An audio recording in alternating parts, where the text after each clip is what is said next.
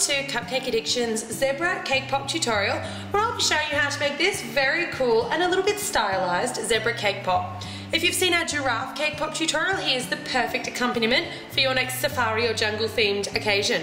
Tools and equipment that we will be using today, I've got here just it's a container lid or a small container, and I've got just a couple of drops of, I'm using vodka, but you can also use rose spirit, so Cake Decorator's rose spirit, and I'm going to team that up with some black food colour paste for our black detailing today, but you can also use black candy melts. I've got some scissors, a paintbrush, 2 lollipop sticks, 2 toothpicks. I've got my pre-rolled cake pop ball. Now if you don't have a great recipe for getting your cake pop balls to this consistency, I will leave a link in the description box below to our recipe, and that will help you get them here and ready to decorate. I've got some melted white chocolate, as I mentioned, my Wilton black colour paste. I've got a metre of licorice, so just a metre of licorice and a licorice strap. I've got some little pink baking marshmallows.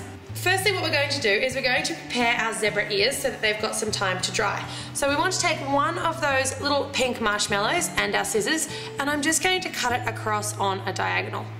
So what you'll end up with, and we did this for our giraffe as well, is 2 sort of little triangles. They'll have a flat bottom and a pointed top. So holding them by the flat bottom, you want to dip them in that melted white chocolate, and we're just going to dip them and turn them so that the melted white chocolate is coating everything except for the pink inner ear. Give it a little shake off to make sure you've gotten rid of any excess, and you should have something that looks like this.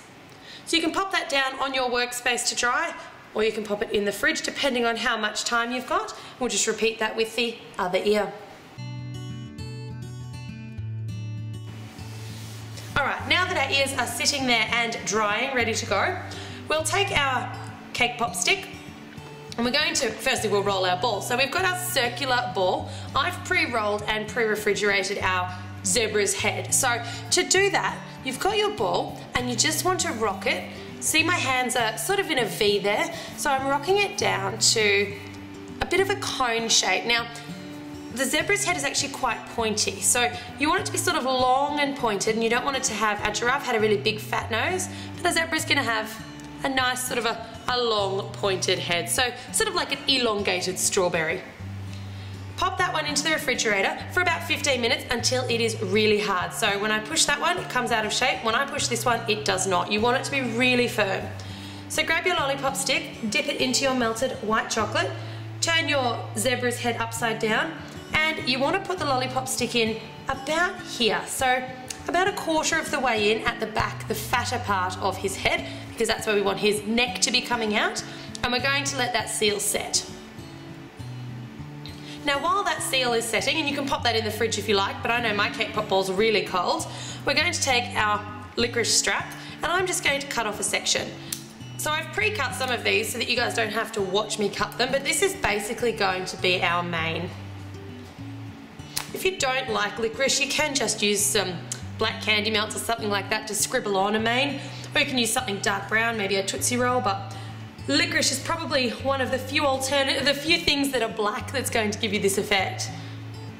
So we're just slicing nice thin little pieces there.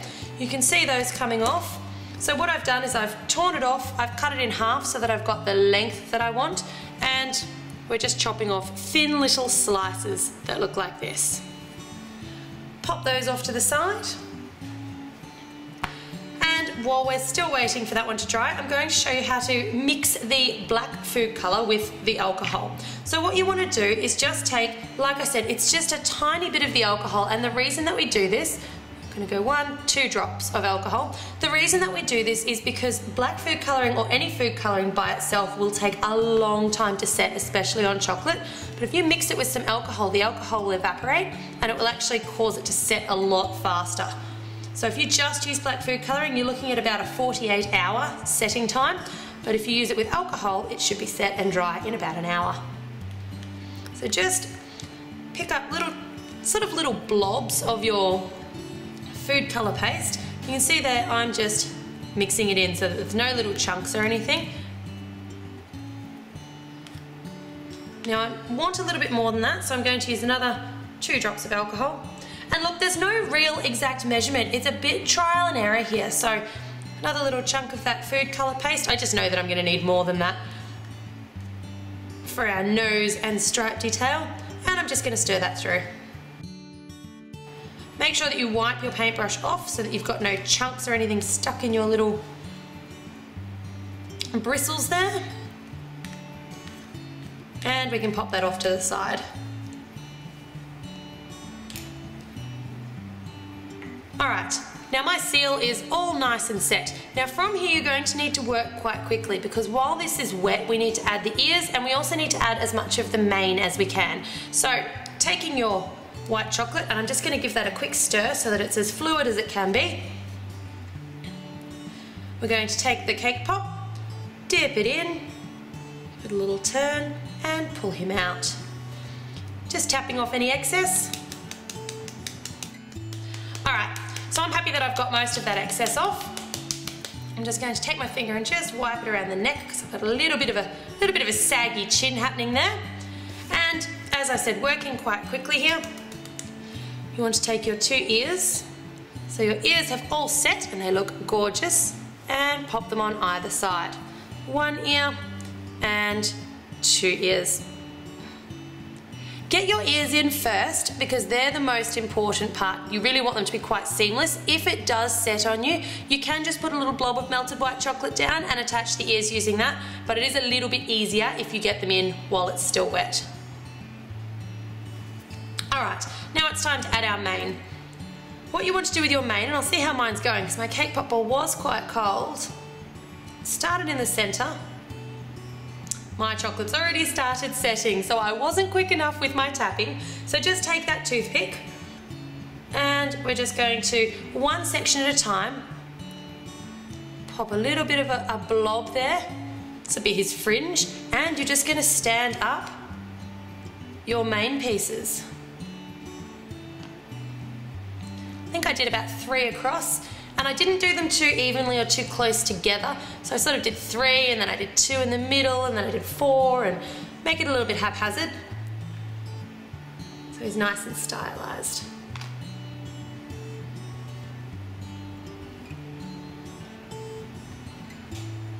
Just keep going with that until you've got your mane done.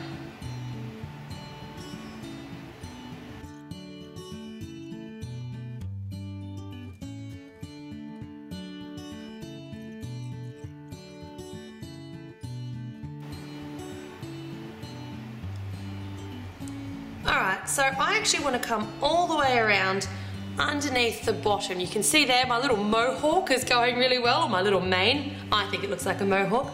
So I'm just going to continue placing these last few, and I want them to go right down to the stick. And then we're just going to have a little look at him and see if he needs any more around the sides. So I've sort of done roughly 3 across, 3 or 4 across in most places. And I've spaced them reasonably evenly, but it's a mane. It's supposed to look a bit shaggy and a bit messy. If you love this tutorial, make sure that you head on over to our channel MyCupcakeAddiction. Hit the subscribe button while you're there if you'd like to see all of our great tutorials on cupcakes, cake pops and cake decorating hints and tips.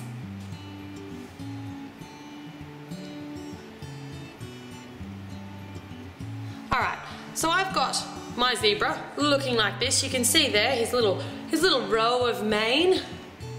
Now from here, turn him towards you and just have a look. I would like him to be just a tiny bit thicker on either side at the top here. So if you do look at it and you think, oh, I'd like a little bit more hair on my zebra, then just pop down a little strip of your white chocolate and add a few more where you think it needs it.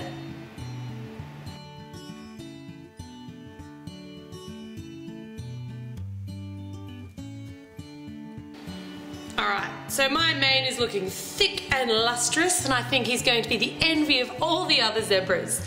Now from here, our coating is going to be nice and dry, so we're going to take that paint that we've pre-prepared, our paint or the candy melts, depending on what you've decided to use here, and I'm going to start by painting his nose. So I'm just going to paint around. You'll be able to tell if you've got too much alcohol if your paint starts separating. So if you look at it, you can see just there how it's coming, sort of looking like it's getting a little bit see-through in some spots. Mine's going to be okay, and you might just need to do a couple of coats, but you really want it to look like this side where it's nice and shiny and dark. Obviously if you're using candy melts you can just dip it, or you can use a paintbrush to apply. So any spots where it's looking a little bit sparse, I'm just going to give it another coat. Make sure that it's not looking like it's watery anywhere. Alright, here's your zebra with his nose all painted and his beautiful mane. It's time to apply some stripes. So with the zebra, no two are the same, but they all do tend to run in the same direction. So I like to start at the bottom. That way if you do make a little mistake or you're not terribly happy with how it's going, it's kind of hidden down the bottom. And I just dip it in that paint and kind of make some a little bit longer, some a little bit shorter, right down underneath that chin.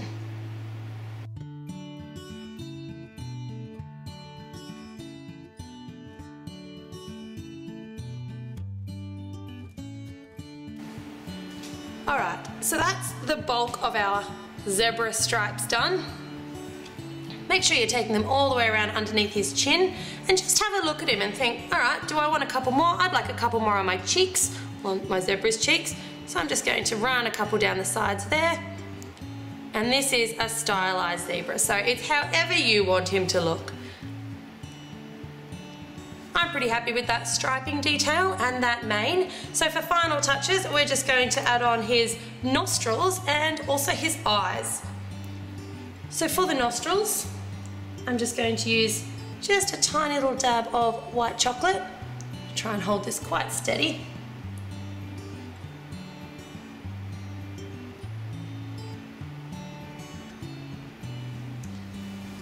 And then for his eyes, I actually would have preferred to have used that Lollypop stick, but I used it in the white chocolate. So I'm going to use the end of my paintbrush so that I get a nice big eye.